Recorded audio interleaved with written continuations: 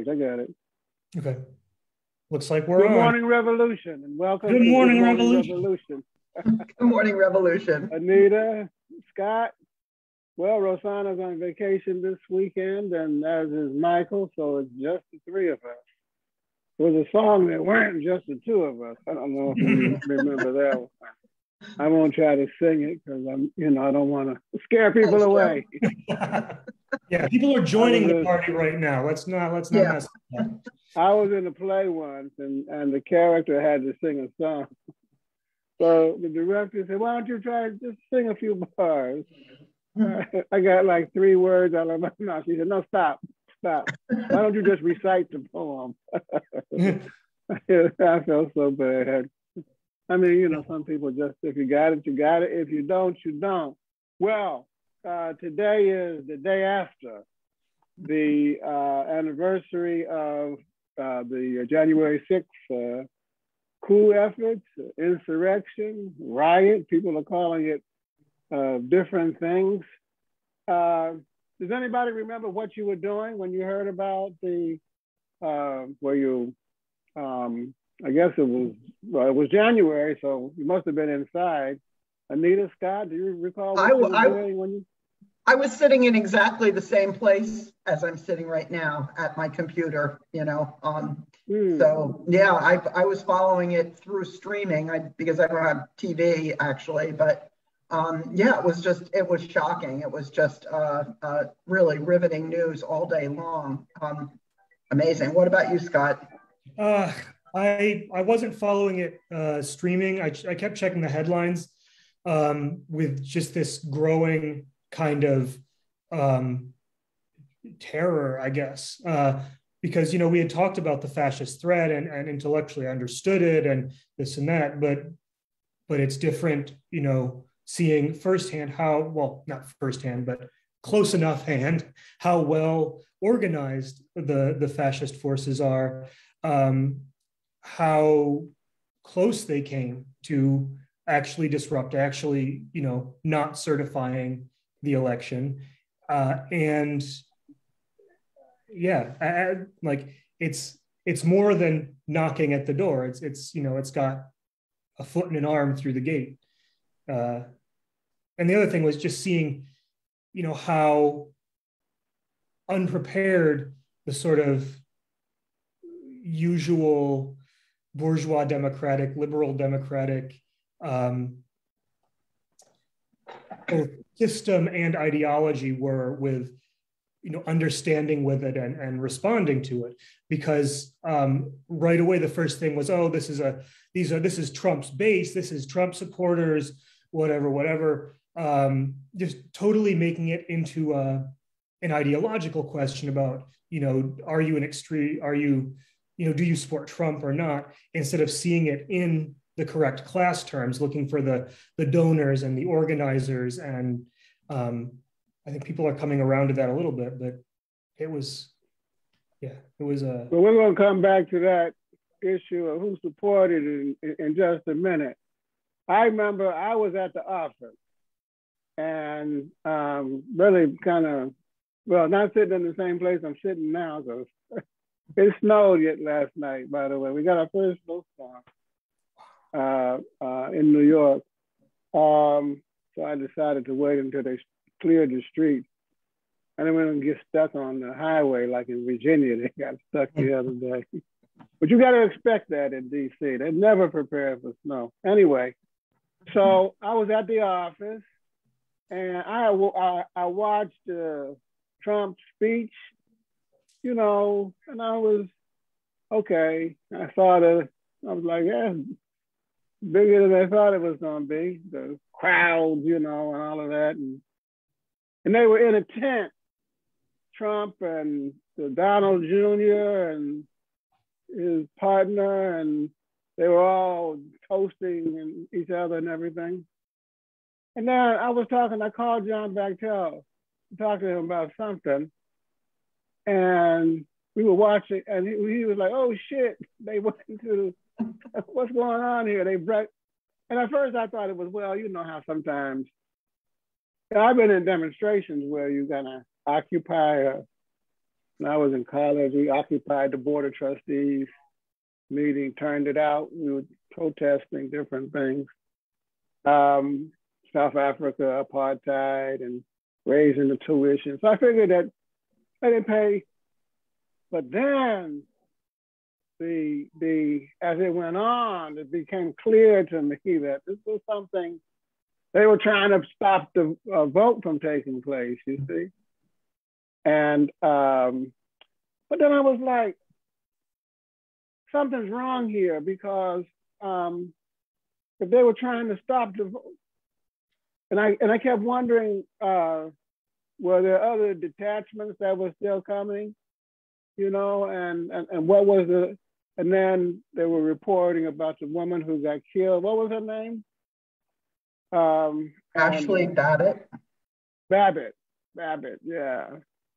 They were trying to break through the door, and then as the day went on, it became clear what was happening.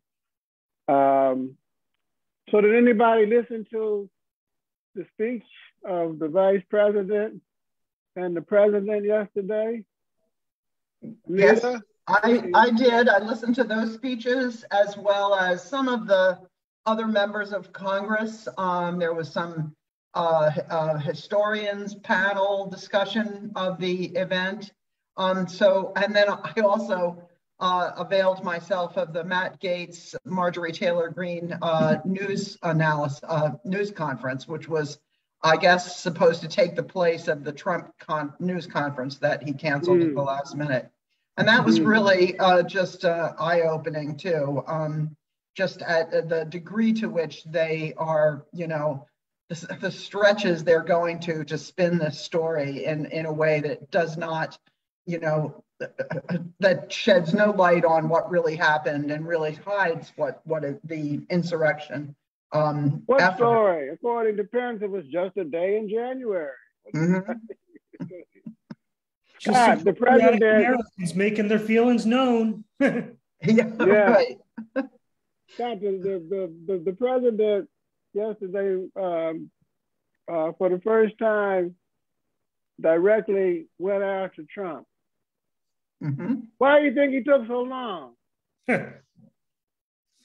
I mean, I think he really wanted. I mean, what he said was he hoped to move on, and he started out with his inaugural address, promising bipartisanship and that kind of thing. This time he really was sort of like couldn't go there anymore, fed up, and specifically said he would not work with Republicans who were embracing the big lie. So he really drew the line this time. Yeah, that don't leave him much to work with. Right. Why do you think he waited so long?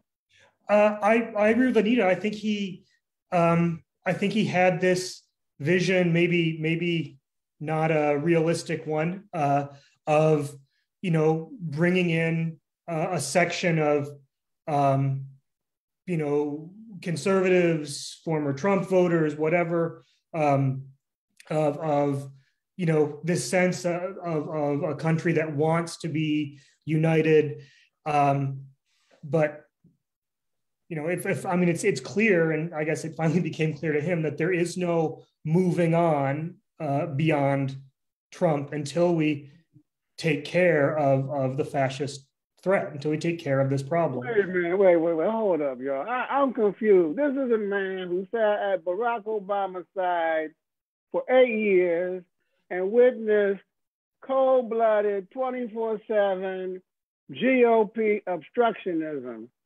And he was there when Mitch McConnell said, we ain't gonna give these people an inch. We're gonna block everything that he did. Why would he think that Anita? Well, I mean, is it true that he's old and senile and he don't remember what happened or what? No, I don't think that's the problem. Not that he isn't old, but I think he has his wits about him, and I think that really showed through in the speech yesterday. But I guess he did hope for the best and hope that, I mean, he knows that the Senate is 50-50. And he knew in order to get anything past the Senate, he needed those extra votes, or, you know, if bipartisanship was possible. But I'm sure he's seen that that's not possible, and I'm sure he's going to keep on this, you know, approach in coming up to the midterm elections. Why do people keep saying bipartisanship is not possible? I don't understand. They just voted to expand the military budget. Well, and that's that's the thing. You know, the other part of this, you know, fetishism of bipartisanship and unity is that there's a substantial section of the ruling class whose interests are best served with a very sort of equal split of power in Congress. You know, where a couple of votes can sway it either way, where you can't make, you know, where the extreme right is kept on a chain, but where the left is, you know, kept out of the spotlight, and that, I think, fundamentally is where Biden lives. In that, if there wasn't a couple votes, half the freaking Democratic caucus, they split right down the middle, and half of them voted with the complete lockstep vote by the GOP to raise the military above and beyond what the Obama administration characterize it as a. I mean, it was a lockstep vote for the GOP, but at the same time, that's just. I mean, the question of militarism and imperialism is one that unites the entirety of the ruling class. You know, without. I'd venture to say without exception. And what became clear was that there's, you know, what part of the Democratic Party is still unwilling to question that, and what part is moving beyond it. And I was heartened that half of the Democratic caucus voted against it. Yeah, it was good. People keep saying, oh, the Democrats voted lockstep. No, they didn't. I mean, I'm not no fan of, they didn't, I mean, half of them said, no, we're not going for that. But the other half, I mean, so if you support imperialism, if you support the military buildup, if you support the rich, then you're likely needed to have a whole heap of bipartisanship. But if it supports the people and the working class and Black folk and Latinos and women, they don't want to hear nothing about that. Mm-hmm. And you can see the influence of those weapons manufacturers, for example, who are dependent on Congress's goodwill. And Raytheon and Lockheed Martin, they right after January 6th, they said they're not going to support those senators or Congress people who really started the insurrection before it started by claiming that they weren't going to certify the election. And they said right after the insurrection that they wouldn't give them any more money, but they have. They've just given them hundreds of thousands of dollars. So they went back on that immediately. Excuse me? Under the table, huh? They were. Well, I can't do it completely under the table. Maybe they wanted to, but you know, there's contributions to public. About Biden's speech and about these proclamations of democracy, you know, which he also makes in, you know, in reference to the program of aggression against China. You can't have democracy at home and, you know, imperialism abroad. It's just, it doesn't stand, because even as Anita pointed out, these weapons manufacturers are some of the ones funding the very forces that are most opposed to democratic reforms here. So it's not just a question of being consistent in your ideology. It's a material question of you have to break with that system and with that money. Well, we are talking about bourgeois democracy. I mean, it is. I mean, there are different kinds of democracy, you know, and somebody say we should shelve bourgeois democracy. You should stop talking about it. Have you lost your mind? You look like completely, you know, just gone over to the other side of the picket line. How can you not talk about capitalism? We live under capitalism. And it's because we live under capitalism that the right wing is hijacking the Build Back Better program and the centrist right. That's bourgeois democracy, for God's sake. But I get it. Okay, I mean, go ahead. On the other hand, like it's, I think there's there's a tendency sometimes to get trapped within that framework of bourgeois democracy, to be unable to look or think beyond it. And what we recognize as Marxist-Leninists is that the highest form of democracy is socialism. Well, communism eventually, but the next phase of democracy is socialism. It's something that has to be built here and now on the terrain of bourgeois democracy, but that means the bourgeois part of that, the capitalist rule, has to fall away, and we're working for that. Exactly, including the legislation Go ahead. Including the legislation that's being proposed, the Fair Voting Act, Freedom to Vote Act, and the John Lewis Voting Act. Both of those things do decrease the influence of money in politics.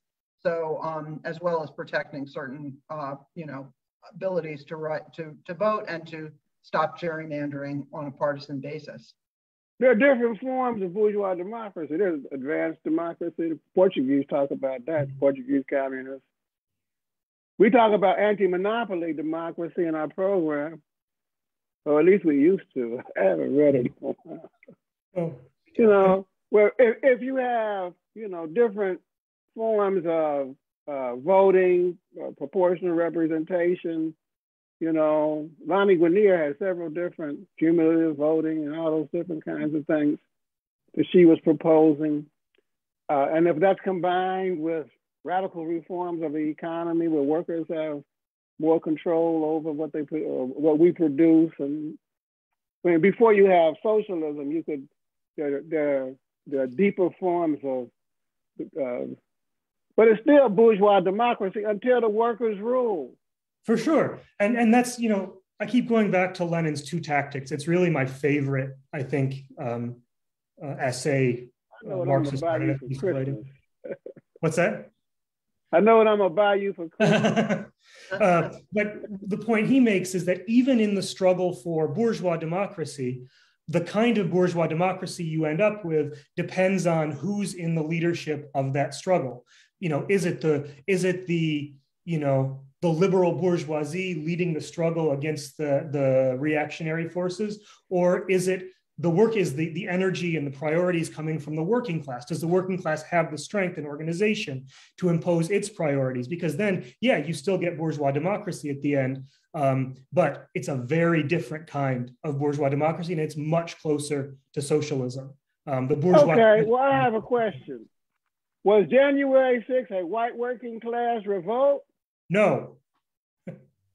I mean, that's what they're saying. I'll let Anita.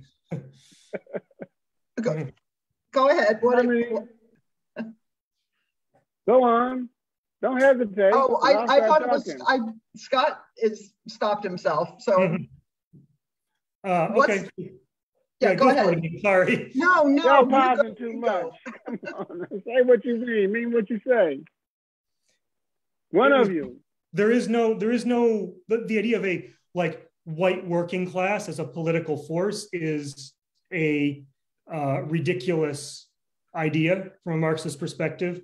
There is a working class that is multiracial, that is multinational, men and women, gay and straight. This idea that there's that the working class, the sort of main component of it is like blue collar white men from the country is ridiculous. And furthering that idea by talking about the white working class doesn't do us any favors. And demographically, we know that the people that attended January 6th and were the most active in it were a lot of small business owners, maybe economically, struggling ones, but they weren't, it wasn't primarily a working class movement. And then when you get to the funders and the organizers of it, then you're talking about people who are, 100 millionaires, billionaires, that sort of stuff.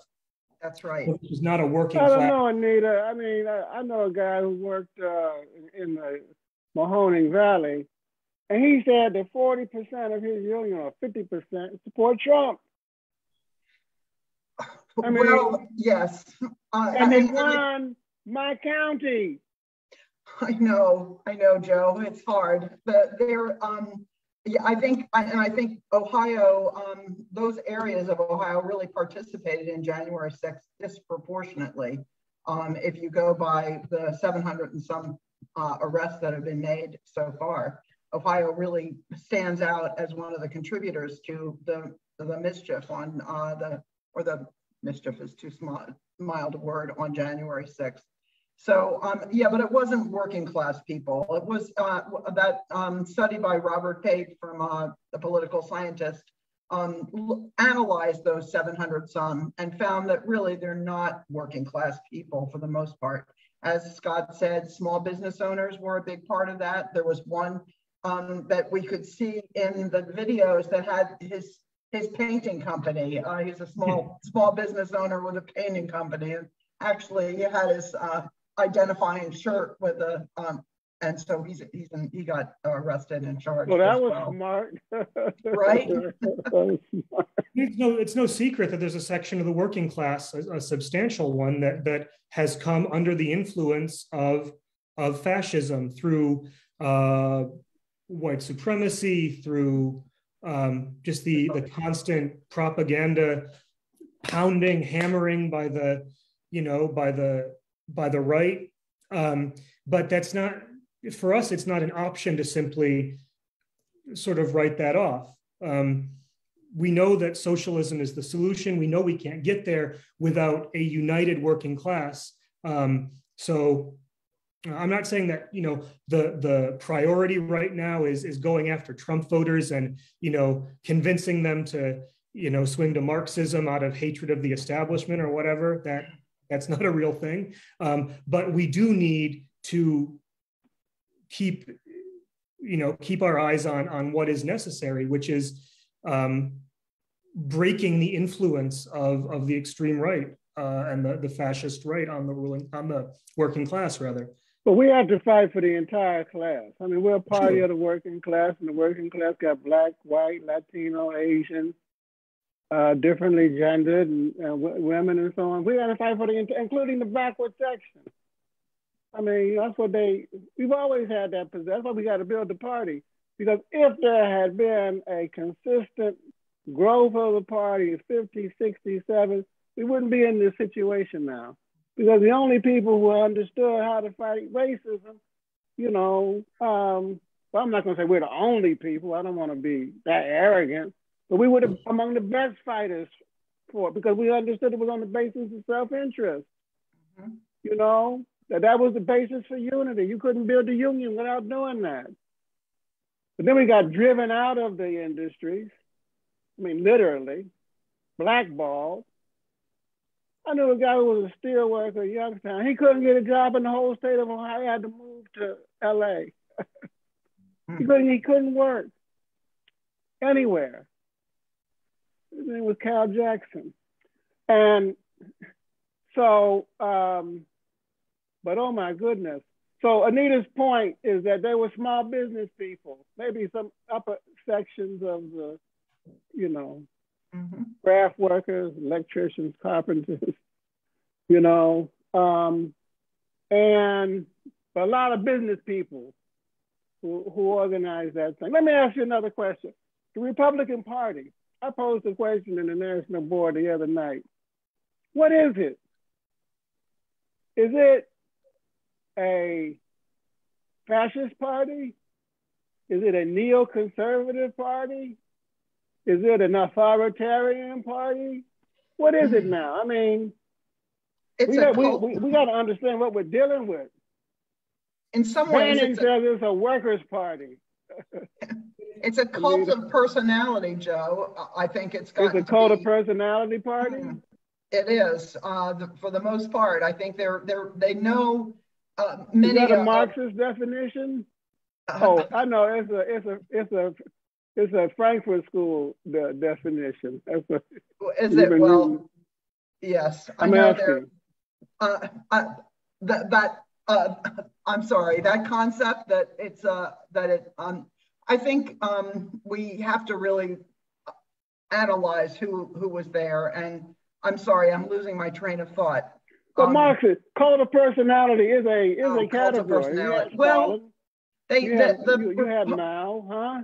The Republicans had as their I don't know the origin of the cult of personality concept, but they adopted a platform in the last Republican convention of anything Trump says was what they wanted to do. So they don't even have a program, although they do have an agenda of making people doubt their government and doubt government ability to solve problems.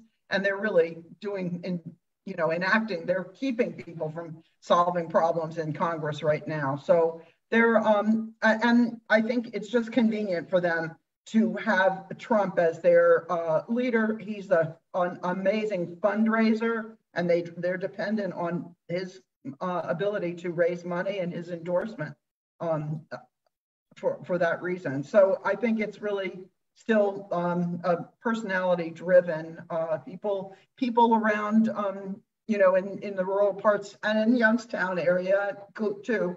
They just adore Donald Trump personally, and I think probably Scott's right about it's being rooted in white supremacy, and I would also say misogyny, because it really came out of that 2016 election. There ain't no question about that. White supremacy and hatred of women, sexism. Right. Sexism. That's what we mean by misogyny. What is it, Scott? Is it a conservative party, neo-fascist, I would think of it as, what is it?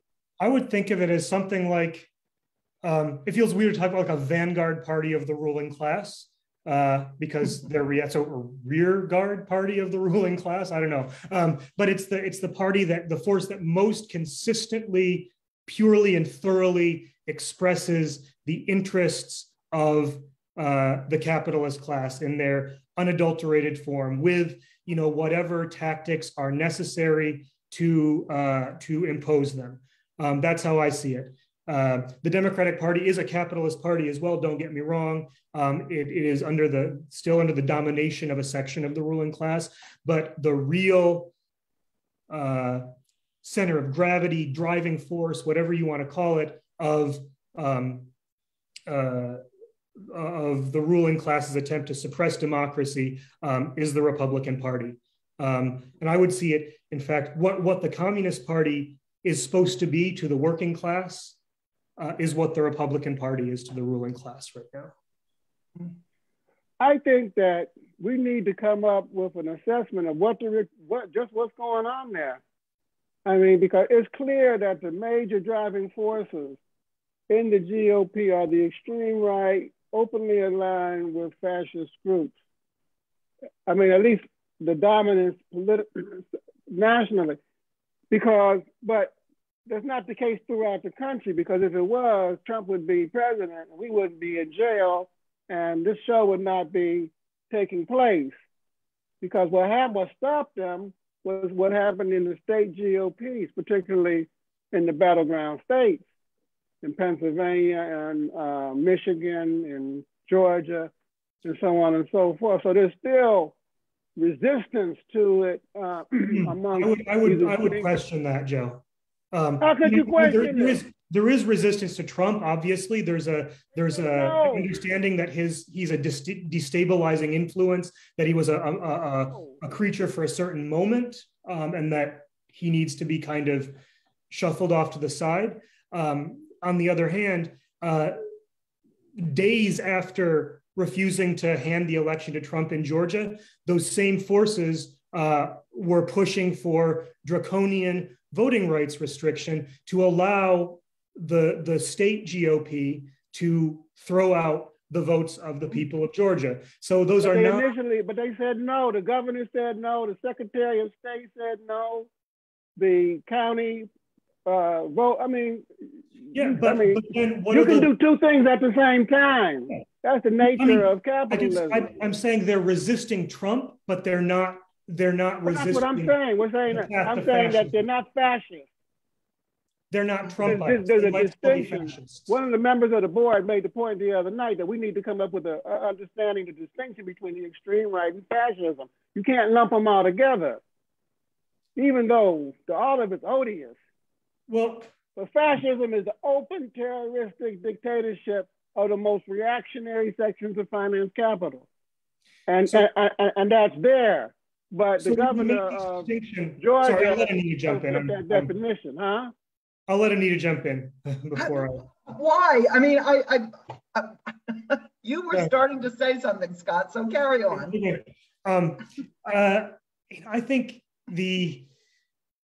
so we can parse it out into the extreme right, which I would call it the McConnell end of things, Brett Kavanaugh, Gorsuch, that whatever tendency, and then the Trump fascist forces with Gates and Boebert and Marjorie Taylor Greene and that crowd lot element, but I guess and they're working pretty tightly together, and I don't see what's left of the Republican Party that merits talking about besides that, aside from these few people who get constantly fetishized in the bourgeois media. Oh, Liz Cheney. Oh, the guy from Adam something, right? But so there's this tendency to focus on them as if they're like these heroic standouts. But does that represent, what are their politics, first of all? Aren't they just part of the extreme right and against Trump? So what's left of the Republican Party once you, outside of the extreme right and fascism? The ability to make an assessment that's accurate on the basis of concrete situations, really important.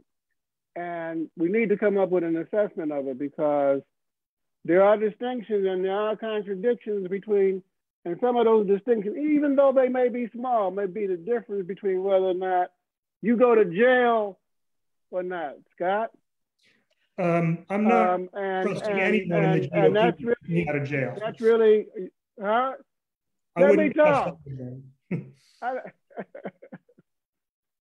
Okay, we're going to continue this discussion next week. It's an important one. And in the National Committee. Let me ask you a question, Joe. What if those folks, those senators and Congress people voted in on the 7th not to certify the election, and there was an auto golpe or whatever it is, the self coup, and Trump installed himself as president, then would we have crossed over into fascism per se, would you say? We would be very close to it, because one of the things that Dimitrov said was that it would not be a usual transfer of power. Mm-hmm. That would have been an unusual transfer of power. Yet still a constitutional one. Yet still a constitutional one.